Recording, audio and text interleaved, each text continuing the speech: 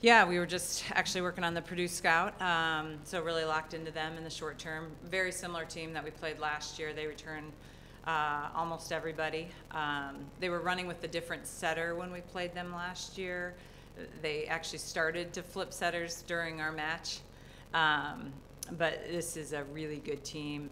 They're running faster tempo than they did last year, and they look really good. And then I have not watched too much Kansas yet. My staff has watched more. I'm actually diving into that this afternoon.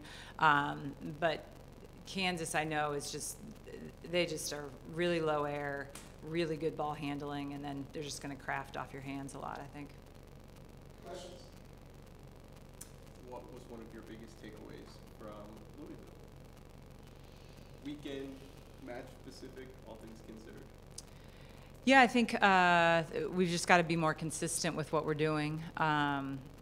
We've got to get some more production from different areas of the court, so that continues to be a focal point. I think when we're good, we're really good, and you know, but we're too inconsistent at this point.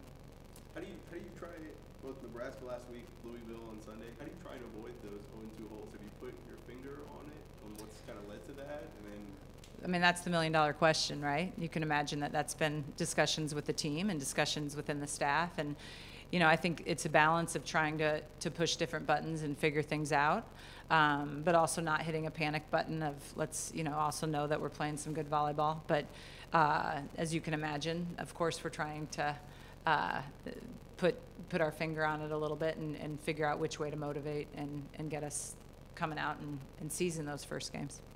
Do you like having two top 10 matchups right before conference play? Like, does it have any benefit?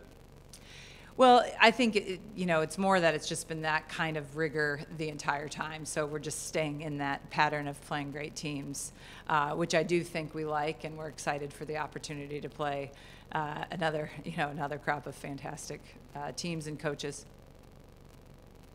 You have a lot of Kansas kids on your roster, a handful of them, I think. I think we might have talked about it when you guys played K-State here, but what is it going to be like to take them back home, essentially, this year? Yeah. I think they're very excited about, you know, the Kansas Creighton game was the first match for Kansas that sold out this year.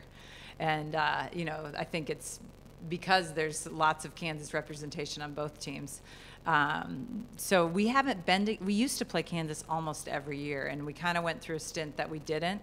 And so, especially like, you know, Kendra's a senior, and she's like, finally, we're getting to Kansas. You know, her sister played at Kansas, so she's very familiar with the program and the coaches, and it really came down to us in Kansas and her recruiting process. She has wonderful things to say about that program. So I think a lot of them are excited to go close to home.